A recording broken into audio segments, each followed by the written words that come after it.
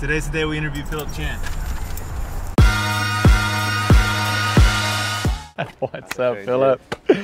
I haven't been here for a year. Really? It's been a year. Aerowerkz Motorsports headquarters. We have arrived.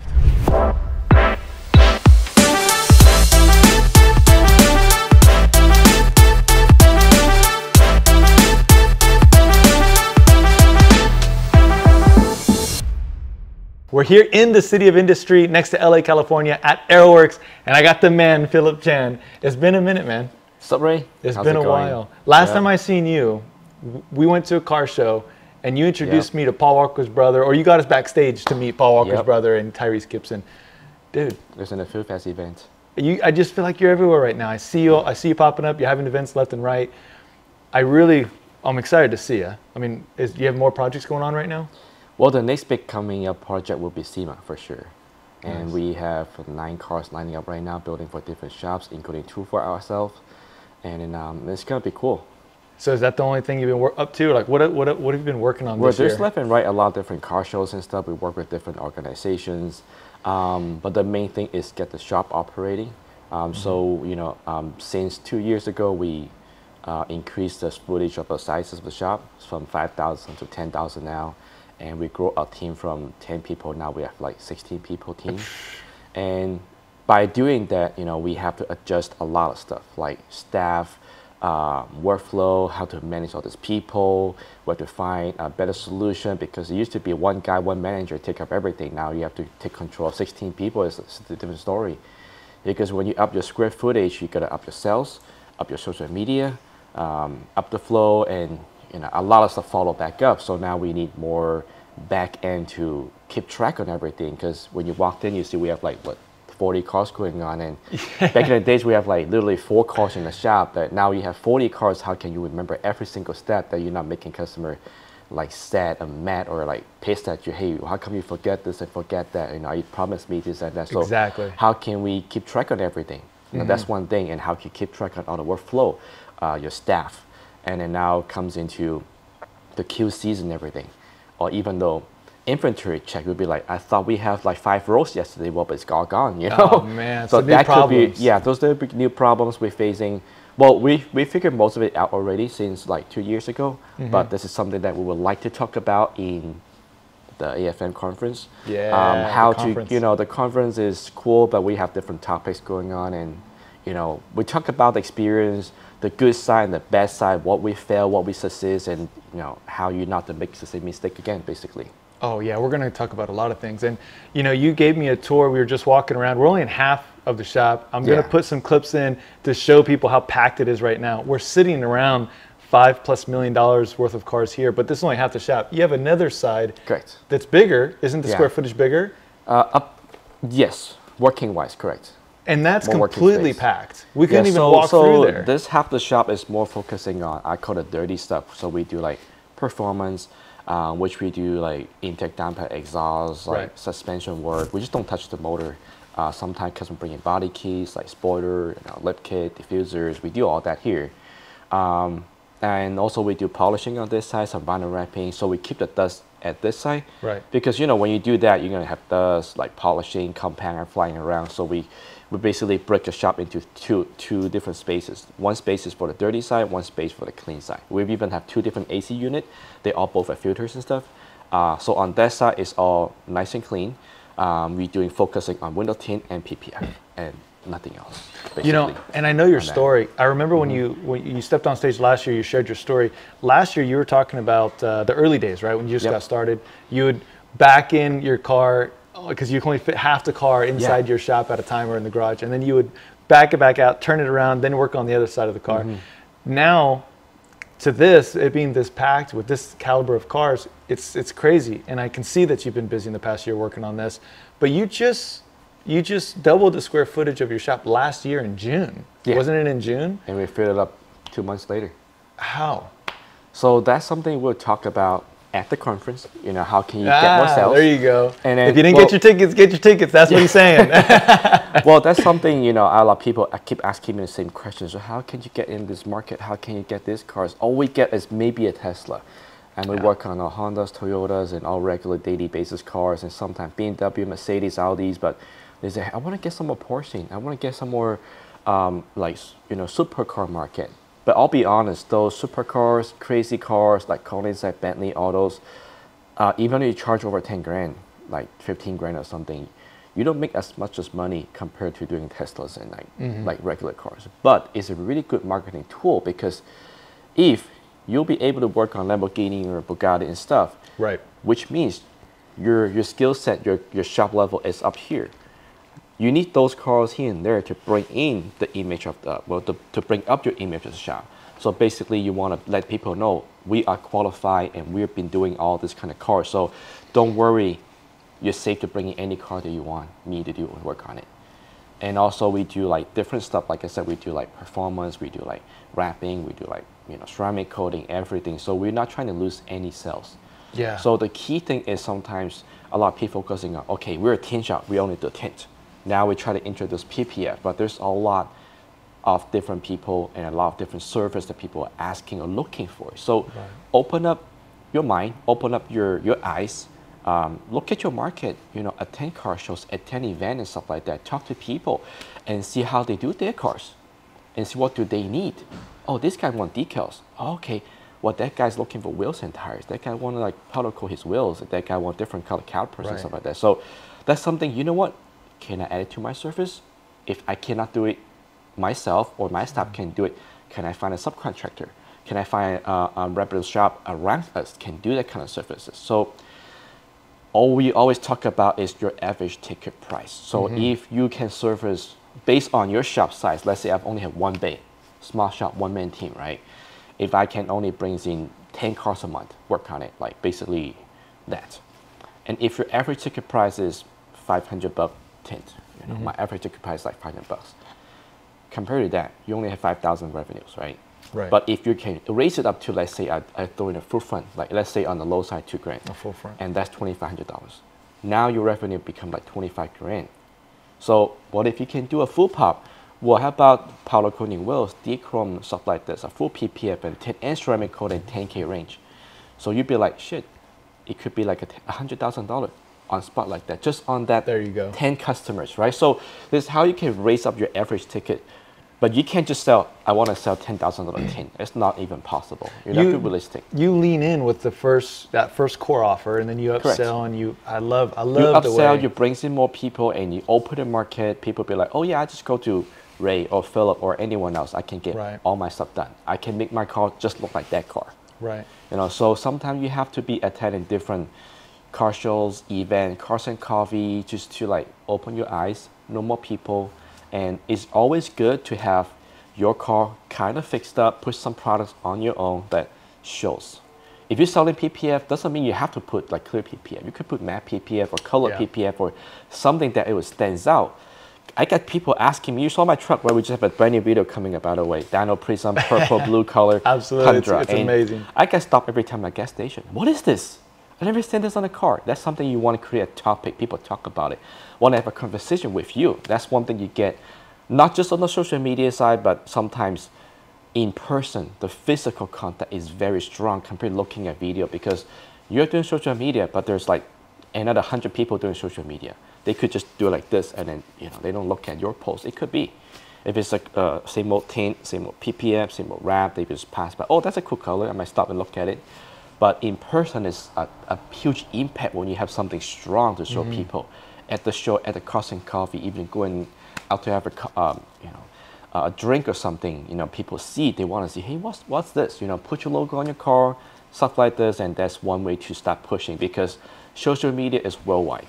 They know you, but they may not be your customer, because they could be on the East Coast, could be even in US. They see your stuff, they like you, but they can't get it from you.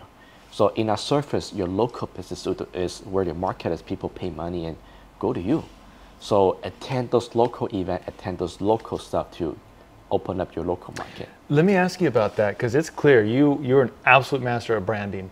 But what I've learned about you over the years is that you know how to build relationships. You know how to build value. You know how to connect. Like, how do you get some of these connections? Not only did you have like backstage access to one of the biggest up and coming car meets here in LA, or the car events, right? But you also had a big Nissan event here. Like, how do you get connected with these people? We do. So what we do is we have really good. Like, so let's say, for example, you buy film from this supplier, this supplier. Most people just walk in there, I just want to get this and buy, done deal. But no, I talk to them, talk to the owner, speak with them, and see what kind of stuff you can work out sometimes. Because whoever buy film from them, they probably need some other stuff from you. You know, so you can talk to them and talk to the supplier. So let's say I built my relationship with my supplier, and when they have customers looking for jobs, looking for people, they refer to you because they know, oh, that's the guy I can trust. So first step is talk to those people. Second step is, you know, when you attend more car shows, event, or what we do is we have a pretty big group here, it's called Peers Group, and it's a nonprofit group that we help out people. So we do charity stuff all the time, and we support the group, we support the community. So that's one way to open up the market and telling people that we don't just make money, but we use some of the money to help out the society here. We have like pest event, a homeless event, like kids back to school, and backpack event, all this kind of stuff. So that opens up the market. You know, you're trying to create a good image of the shop. You know, like back in the days, people think about car guys are bad guys. Right? Yeah. We're trying to change the image. Car guys could be good guys, but you have to actually do the actions and do it and help out people. And that's one way to open the market. Now, you have connections with, because during those events, it attracts like manufacturers, like Nissan, Toyotas, or maybe like BMWs, whatever. All this, like, they want to chip in because they want to have a good image too. So now it's about connections. Let's say, hey, Ray, AFM, are you guys interested in sponsoring this little charity event? Is gonna, you have a booth here, stuff like that. So yeah, so we can be part of it together, and we open the market so more people knows about you guys, not just the car guys, right? So all this charity event, but people have good heart, they want to be there. They want to see some cars and do some good, you know, to the people around us. So that's one way to open up and get into that. And now you talk to different manufacturers like Porsches and stuff, dealership as well too. You know, when you buy a part from dealership, talk to them. You know, make connection with the dealership, maybe not the owner, but maybe the general manager, right? Talk to them, talk to the service manager when you buy parts, and tell them, hey, we have a shop here, and then create contents. Hey, you know what? Let's do a Cars and Coffee. Let's do like a weekend event at their place or at our place. You know, that's how to like open up your market a lot better on that side. You said something about really spending time with the customers, communicating with them. So you're saying you don't just rush them off the phone, you don't try and push them out the shop? No, so when people ask for quote and stuff, we always would like them. We still give a quote, but we don't just like, all right, here you go, 5,000, here you go, 1,000. Yeah. Because you, first of all, you have to separate you and the regular shops out there, right? Because we do good work, you know, we use good film. And we provide the best service here. So you have to educate the customer in the first hand. Because a lot of people, they thought, oh yeah, I thought you sell this film. We use the same film. Exactly. It's the same. There's a difference, you know, even though in tint, right? That guy could be a couple speck of dust, it's okay, but not for us, right? Yeah. That guy could have a finger down there and push it down, there's a mark, it's okay, but it's not okay for us. So. And you know, I ask, right? There seems to be this notion in our industry that's kind of an old school, old style notion that you got to get people, you know, you got to get them off. You got to really get them off the phone faster. You don't spend too much time with them. And nowadays, there's definitely a shift, right? If you want people to come in and purchase $10,000 worth of stuff, $15,000 worth of stuff, it's not going to happen in 30 minutes. Sometimes it takes a couple hours, right? Yeah. Like, can you, like, for example, we're sitting around some crazy cars. This is a $500,000 car. There's I don't know if the camera can pick it up, but there's a $3.5 million Bugatti back there. Like, how long are your conversations with that guy compared to a Tesla? First of all, right, when you actually sell your product and services, don't just focus on selling, because people get pushed out. When you walk into let's say you're looking for a pants or a t-shirt, when you walk into a store, people comes up, hey, how can I help you?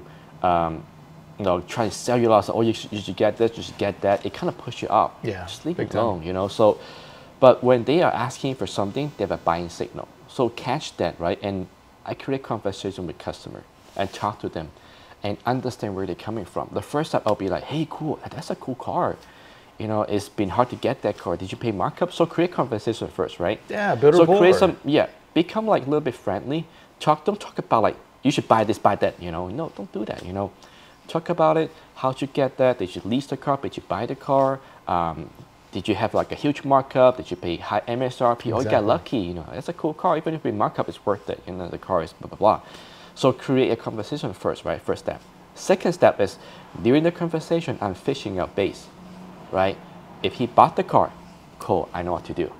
If he leased the car, cool. If he leased the car, I'm not gonna sell him full PPF. He's gonna be like, that guy just getting me spend all the money in the shop. I'm gonna walk out. Yeah, exactly. But if he buy the car, be like, oh shit, that's a custom color. How much time you wait? 18 months? God damn, you gotta protect that thing. And then that's how you create content, right? So you sometimes, before you sell, you compliment. Like you compliment the car, compliment the customers. You really have good taste, dude. I really like that, you know. I think it would be great if you have this product too. Yeah. Start selling like that, right? So you give customers what they need. You don't hard sell them what they don't need because they get offense. Sometimes they got back off, you know. I'll think about it. Yeah, when they say I'll think about it, you know how many times they said when I think about it, how many times we actually think about it. They actually just they tell you they think about it, which means they don't want it. So don't hard selling it. I've always said, I mean, you know my role in this industry. I spend all my time consulting or people hire my team for sales and marketing services. And, you know, I always tell people when the price comes out, what happens after that is just a reflection on how well you did before the price came out. Correct. Did you build enough rapport? Did you build value? Did you make the complex simple for them? I'm actually going to talk about that on stage at the conference this year. I'm going to have a major part talking about building value in sales and marketing. But I actually want to transition and talk about your presentation because this is our second conference. We're already going to beat the record that we set last year. We had about 170 people in attendance last year. Now we're already on track to beat that. And you know, we have 2 days this year.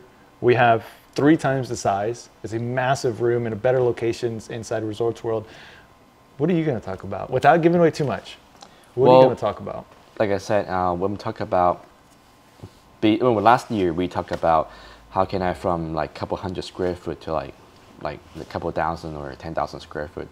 And now I'm going to talk about not just the size of the shop, but the sales, the car you pull in, the teams and stuff, how to operate it. And a key thing is, should I expand my shop? A lot of people ask me, we maxed out, we're packed, we're booked, and I think 5,000 or 3,000 is not enough. I want to go bigger and bigger, 10, 15, 20,000 square foot. Right. But one thing is, look at your numbers. A lot of people don't look at the numbers. They thought they're doing well, but they don't calculate numbers. They thought they're making money, but at the end, after paying all this, taxes here, taxes there, fees, insurance, workers' comp, everything, insurance, and you'll be like, I thought we're making quite a bit, but how come, you know, we only get the end of the year after all this deduction and stuff. So what's the right time to expand, right? What's a good time to expand, and what is a good way to expand? Should we expand? You know, are you ready for expansion, right? And that is a huge topic because are you be able to handle that many customers? You know, even if a big shop full of 40 cars, can you eat them all? Because if you keep backtracking, keep chasing, your staff will get tiring, right? First of all, or your customer will be like, hey, I thought you said 3 days to be done, now it's been 6. What's going on with my car? Or you have like maybe money issues, right? Now you have a huge team, huge overhead, and you need more turnaround money. A lot more money to turn around. And are you ready for that? So sometimes, I'll be honest, we're making even more money compared to now. Like a 5,000 square feet were more profitable than 10,000 square feet. Why? Because I was having 10 people staff, 5,000 square feet, full-on jobs in and out all the time. But at the same time, when you double that size, right, are you going to have like 30 employees? Yeah. And even you want to hire 30 employees, can you sure you can have 30 employees up to your standard? Right. Do you have enough time to train them all? And now, before that, can I pull in 3 times more or double of my sales? You know, that comes into factor. What's a good size for your operation? Sometimes it's not about you. It's about the economic, right? And about shortage of the car sometimes, right? Or sometimes maybe the quality issues. Hey, that 1 week I'm supposed to have like 6 Tesla comes in. They all delayed it. I got like 6 cancellation on the cars. So how am I going to pay my staff? Are you ready for that? So that's something we can talk about. Not deep right now, but it's something that we talked about it because you know I've been through it, and how can I achieve that and open up my market? And when you walk in, it's not empty. right? I fill up my shop, and how can I manage, utilize some of the service and stuff to put a longer period of time of projects here. So we have like cars in and out daily basis and weekly basis, and this cars might sit here for over the week or over 2 weeks or over the month or 2 months projects. So how can we use some of those to pay for your expenses and stuff, right? To maintain your team. Because when you have a big team, I don't have only a PPF installer or tinter. I have a 2 front office, 3 front office. I got 2 social media team, and I got 5 people in detail team helping me wash car, detail car, prep it, clean all up and stuff like that. And we have PPF staff, tint staff, and rep staff, and mechanic team too. So if I only have 1 PPF job, like service, I can't afford having a full-time mechanic here. So now I've got to bring in some mechanical work and some vinyl wrap stuff to support that person. So how to structure your shop, how to structure a team, that's one really key thing you want to talk about that as well too. And question about that. So when do you feel, what are some indicators that someone is ready, a business owner, maybe a 2-3 man team, all the above? What are some indicators that you can tell when someone is ready to start scaling? Yes. So before they start scaling up, I want them, and I want to listen to them first, right? I want to talk to these people. Hey, what are you, what's your numbers like, right? And how many cars you're putting out? And what's your average job takes your guys to do it? Right. And how's your failure rate? Because our people will be busy all day, but then what have you done today? Well, we have one come back fixing this panel, and we have one job and we finished that full front in a day, and then it went out, but we're packed. So be like, so first of all, why are you wasting time on doing all this quality control in QC? Yeah. Oh shit. Right? Oh, so that cuts you down to 25% of time, right? So now when you come back, okay, so how long it takes you to fully finish full front? Well, it takes my guy like 7-8 hours. That's your problem. Yeah. Take and our they're 4 classes. weeks out, and they're 4 weeks out, or 3 weeks out. Take our classes, take our stuff, because I'm going to teach you how to do that in 2.5 hours. Oh shit. So before you expand your square footage, before you expand your team, sometimes it's about a lot of stuff, your pay structure. Right. How you keep your guys, how you keep your guys motivated. That's one key thing. Well, my guy's just taking a lot of time, but he's doing an okay job. But if you change your pay structure, he could be more energized. Oh, I want to do more. I want to do more money. Yeah, I feel like a lot of business owners in our industry, they're running with the wrong business model. Because part of the business model is, you know, sometimes people are, oh, I just need to, you know, get another installer. But in reality, you know, maybe you need to stop doing sales, and maybe you need to put a better compensation plan together to really attract a great salesperson. So you can stop doing that, and you can put more of your energy into training your installer. Get them down to 7 hours, down to 5 hours, or take some AutoFlow Mastery training, right? So I feel like the business model and their next 5 moves, if they can get clarity on the next 5 moves, it's going to be so much easier for them to really last time, scale. there was a guy, John, that came to our classes last time. Right. I asked him, oh, well, my full front, I asked him how much time you take your full front. Usually like 6 hours, up to 8 hours, because sometimes they wait for the other guy to, so there's 2 guys team. And then he's on the phone sometimes and stuff like that, on emails with customers. I gotta help. I gotta wait for him to come back so he can help me lay the bumper, lay the hood, stuff like that. I'm like, why don't you do it yourself? Well, how can I do that? Well, I'm gonna teach you.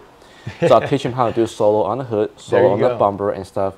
And I mean, our classes are not the cheapest, but it's the most valuable stuff. Absolutely. And he called me back a week after, hey Phil, thank you for your classes. I make money back already.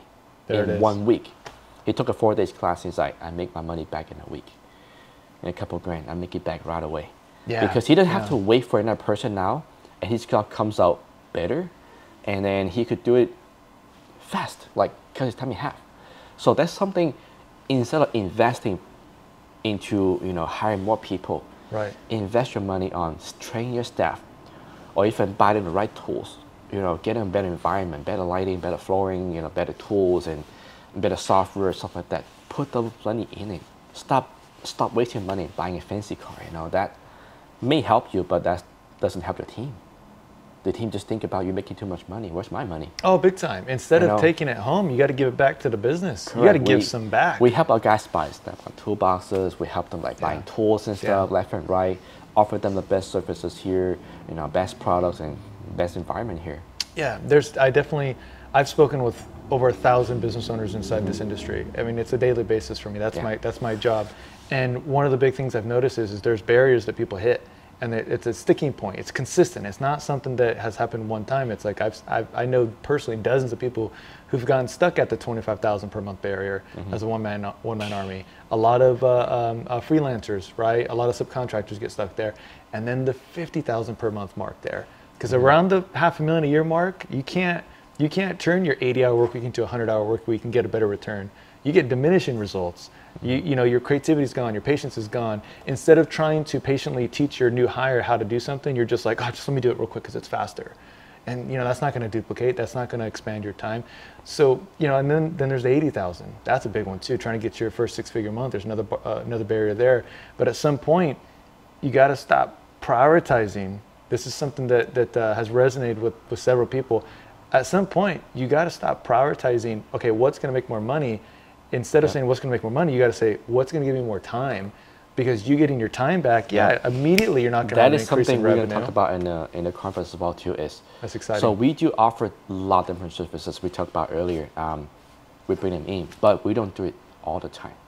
Okay, so let's say our mechanic, our vinyl wrapping not making as much as money, so we push them away. Not push them away, but we postpone it later. So PPF bring in, Tint bringing in, right? Vinyl wrap, we have an opening in maybe the third week of this month. Oh, that's so okay. We don't say no to it, but we keep the customers because you know, nowadays, I'm pretty sure you don't have only one car in your family, right? You have 2, 3, 4, 5 cars. So you could wait for a little bit, right? So as long as you can provide the customers a good service, a good products out there, they could wait. You know, just talk to them. You know, good things gotta wait, right? You know, it's like a brand new car. You don't expect I can walk into a Porsche dealership and find the color that I want. Right. If you want it, you gotta wait for it. You gotta order it. So that's one thing to keep the customers, and so that way how to maintain, to adjust the team and the structures again. You know, to build the structures. How can I get this money to pay for this team and that team and that team? So we talk about a structure. What do you need for your team? What do you need for your shop? I can't wait. You know, so how many people should I hire? You know, what kind of stuff should I spend? And are you doing the right marketing? Are you seeing what's happening with your marketing? People sometimes just, oh yeah, I spent 1,000 on Yelp, 1,000 on Google, 1,000 on Facebook, and so and so and so. But did you actually get the feedback from customers? Where are they from? Exactly. You know, exactly. Yeah, they don't even ask. It's big. You know, Yelp is big for us. I spend like almost $4,000 a month on Yelp, but $4,000 in Texas may not work. Right. In Yelp. You know, in Yelp might be Twitter better. Maybe Facebook is better. Maybe something else is better. Exactly. Maybe TikTok is better. So you have to understand your market, do your research, and talk to your customer, get feedback from customer that, hey, how'd you learn from us? You know, how'd you hear about us? Where you came from, and get those leads. So what we would do is we create a spreadsheet with our sales, and I can always go back, and we can talk about it in the conference too. How can I break it apart and see what my leads is when my calendar is more empty? Hey, we should maybe give this guy this kind, try to get them in. There you go. So we have like 20, 30 days a day, or even 5. So we did the job, but never get back to us. I would ask my guy, so what's the reason he's not coming? Right. So I gotta chase back, you know, so don't lose your sales, don't lose your lead, you know. You'd be like, hey, so, you know, he talked to 10 customers and 0 come in. I wanna know why. Where are they from? Is it because of pricing, products, service, lead time? What's going on? I want to know the answer. Maybe the marketing, or maybe, well, that shop is offering cheap prices. It happens too, like the economics not as great lately, and then there's people doing crazy prices out there. Oh, they use this film, we use that too. I'll talk to my supplier. Right. My supplier talk to them, hey, I know you're new. Maybe you're making $500, but that's not right because you have no room to fix your error after that. It's it's a big one. You're making my mind race right now because I can't tell you how many conversations I've had specifically about marketing in the aspect of, Ray, I don't know where my money's going. Well, okay, you spent $5,000 last month. How many leads came in? I don't know. My marketer said it's doing okay. My marketer said it's doing okay. Numbers don't lie. If you know exactly, if you put $1 in and you know for sure that $1 in got you a customer, or maybe 2 customers, well, great, then you put more dollars in. But if you're guessing or you feel like it's working, you think it's working, I mean, you're heading to go right off of a cliff, right? So something that I've always implemented was, look, you got to get monthly reports. And that's what my team does. We always get monthly reports. You have to have a communication of how many leads came in, exactly how much should I spend, and how much did you spend? What's your cost per lead exactly? Yeah. You know? So Talking about that, for a small scale, small sizes of the shop, I used to do like monthly and stuff like that. Right. But for me, because we have a bigger team now, bigger overhead and stuff, I changed it to weekly. Nice. There it is. I have a weekly goal. I have to chase that goal because if I'm under a certain amount, I'm toast. I'm gonna take out my savings and pay for the payroll and everything. Right. So I have to make sure my weekly goal is good because you don't want to be like, oh shit, last month we lost what, 30 grand? I'm gonna chase it back. Well, lost 30 grand doesn't mean you gotta bring 30 grand of sales. That's your profit. So you got times 4. So I gotta bring in another 120 grand of sales to make up for that 30 grand. And that helps you identify problems before it turns into a disaster because you're looking at it weekly. Because if I lost, if I lost 10K last month, which means we'll talk about it too. There's 4 factors, right? There's your material, and there's your labor, and there's your overhead, and there's your profits. So got it. In theory, 25% around there. Numbers can play around from 5 to 25%. That's very similar to what Mike Norton talks about too. Yeah, so that's something simple that I have the forecast, So if I want to make that $1, it doesn't mean I have to bring $1 sales. I gotta bring $4 sales. Yeah. If I want to make 10 grand, I gotta bring 40 grand sales. So which means if I lost 10 grand last month, I gotta bring another 40 grand sales to make up for that 10 grand. Yeah, you get tracking that? the numbers. Tracking the numbers is very important. So sometimes we're like, no, I gotta stand by prices 3,000, I'm not going anywhere. But then you'll be like, oh shit, that's something I lost money for. So maybe occasionally look at your schedule, look at your calendar. Maybe you have to do like a little. That's why seafood market, stock market go like this, right? They're not set all the time because sometimes when there's less people looking for stuff. Right. There's less demand. You gotta throw in a little bit, not like crazy, maybe 5-10% off to fill up your schedule. So making sure you're okay with that month, you're okay with that week. I'm excited for your presentation. You were a crowd favorite last year, and I'm excited to see what you say this year. I think that we got a really good taste of it now, but you're always busy at SEMA. Like we've been talking a lot about the Automotive Growth Conference. It's 2 days this year. It's 2 days right before SEMA. So we end on a Monday. SEMA starts on a Tuesday. What do you have planned at SEMA this year? You're always doing something. So this year, same thing. I'm going to do a little bit of quick demos here and there for the for Stack as well, but also I'll be visiting different suppliers, like different film suppliers, talk to them, and we work with manufacturers as well doing R&D. So sometimes we test film for different manufacturers, doing some changes, having some new products coming out. So that's something exciting to That's going to be cool. Yeah. So you're going to be a part of the product releases? Yeah. Any little hint, anything you can, or we have to wait? It's on the film industry as well too. So there's some new products, and also at the same time we have new detail product launching as well too. That's so cool. focusing on high-end detailing, working on high-end cars, and the product's going to help the shops making more money, especially. That's cool. Yeah. The industry's blowing up. There's new products every single year. Consumers' demand is skyrocketing. Now you're also going to have your own booth at our conference. Yes. That's the first time. Tell me more about that, because tell me about the company. How did the brand come about? So this is a brand that we've been having for the past 5 years, but usually selling to our local customers. And a lot of people ask us, after I get the job done from you, either ceramic coating, either vinyl wrapping, or PPF, how can we maintain it? A lot of people have the questions. So can I wash my car? How can I wash my car? Who should touch my car? What kind of products should I use? So there's so many different products out there. Sometimes it could be very confusing. Well, I go on this website and they have 10 different wash. Exactly. I go to that website, there's 5 different spray that make them headache. Let's bring it, because actually I asked Philip to pull them into the video because I wanted to show it. Look at the design here. So this is only 2 of the products, and we have 8 total. I'm not going to show them all right now, but this is the 2 product that it works really well. There it is, right there. So yeah, we have all the way from cleaning, prepping, finishing, and protecting. So we have all the way from car wash, detail supply, sealant protection, glass cleaner, rubber cleaner, interior cleaner, so and so. Right. So we have people keep asking, or shop asks us, what do you use, on all your customers' cars? And sometimes they say, I just buy something off from AutoZone or from eBay, from Walmart. But those are okay brand, but they're not built or made for the car we do. They're not made for Porsches. They're made for Corolla or Camry or stuff like that. You know, what should I use on my Lambo? What should I use on my Ferrari, Bugatti, or stuff like that? So this is a product that we spend years with chemistry with a supplier to build, and everything's built in the U.S. by the way. That's cool. Everything's built in the U.S. up to the spec, and everything's proven. Even the label sticker is waterproofed, so and so. So these products are proven water-based product, pH neutral, so it's not going to damage your paint, it's not going to damage your car, and it's not going to leave residue on your car. So we're going to launch it. We're going to help the detail shop to fix their problem, you know, solve their headache, and also at the same time they can resell our products. So basically, you can, it's like one stone, two birds. You know, it's just like that's cool. You know, you can make money and you can help solving a problem. You know, you mentioned this before about a year ago, and I never knew that. I never knew the story behind it. So it's Detailers Innovation. If anybody wants to check it out, website looks great. The branding is great. This is awesome. So now this one right here in particular.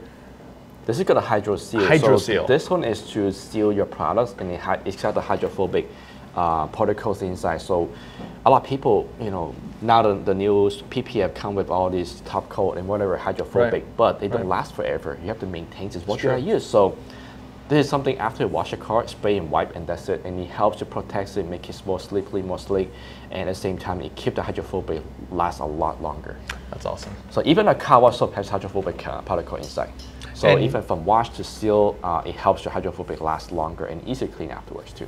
You know, I like the way that we have things set up this year. So at the conference where you're going to have your booth, we have 3 times the size, and I'm going to show you after we're done talking here on the interview. But as soon as someone registers, they're gonna walk straight into the welcome room. It's the sponsorship room. It's also where we have a bunch of coffee and tea. Coffee and tea is going to be in the middle, and there's going to be sponsors all around. We're going to announce the sponsors very soon, or maybe we announced it by the time this is here. I can tell you a couple of them. Tint is our diamond sponsor. So Tint is going to be throughout the whole entire conference. Steck is confirmed as a sponsor as well. I know that you're close with Steck as well, so thank you guys. It's going to be exciting. We're going to talk more about some of the sponsors. MediaTune, my marketing agency, mainly focuses on this industry and flat glass. We're gonna have our booth. Mike Norn should have his booth. Make more money. So we got quite a bit coming out, guys. But going back to it, they funnel in there, and then at 10 o'clock on the dot, they walk through this massive curtain. It's like 16-foot big curtain. They walk into the training room. So the sponsorship room, where we also have lunch and breakfast, is going to be separate from the training room, and that stage is big this year. Yeah. That stage is going to be big. I saw your floor plan. It's going to be good. Yeah. It's going to be good. So anything you want to mention about the conference? Who should go to the conference? Well, I would say anyone that have a shop should go. Your whole room is shaking. Whatever car's out there, I can feel the horsepower. I can feel the horsepower. Go ahead. I'm sorry. So I would say business owners that, you know, in the similar industry, right? Performance, wrap, PPF, Tint industry should come to the conference, because this is going to help you grow a business, not on the sizes, but, you know, on your numbers. How can you make more money? How be more efficient? How can you keep you guys? Right. How you find your talent? How you keep the talent? So that's something. How you bring more sales in? You know, there's a lot of how you do marketing. How do you read your numbers? So all this is very, very important, and this is what we're working hard for all these years, and basically bring money on the table for you. Yeah, I mean, how do you? Or if you even if you're a subcontractor installer and you have your interest on opening a new shop, stuff like that, we can help you out with that. Every mobile detail should show up. Yeah. Every subcontractor, every one-man person should especially show up, because a lot of the time you're this far away from truly breaking past and getting 50% more revenue every month, or cash flow, or maybe doubling it. Maybe you don't want to be $1 million company. Or even if you're not even a business owner, or even not in the industry, but you see our advertising, you see our stuff, you just want to build a business and make some money. Just one idea away. As long as you want to get out of your 9-to-5 jobs and do something better, come to us. There you go. Yeah. There you go. I appreciate you, man. We got to do this again. I got to come back sooner. Yeah. I'm not going to wait a year next time. You have to come back more often, but I since you have a baby coming up, so I don't know when's the next time I'm going to see you, but my son just turned 1, and December? I don't know how much work it's going to be. December. We got to do yours is December, yeah. December sometime. No. Yours November. My baby's November, but we have something coming up in December, right? So I think I'll see you then. Yep. I appreciate you, man. All right.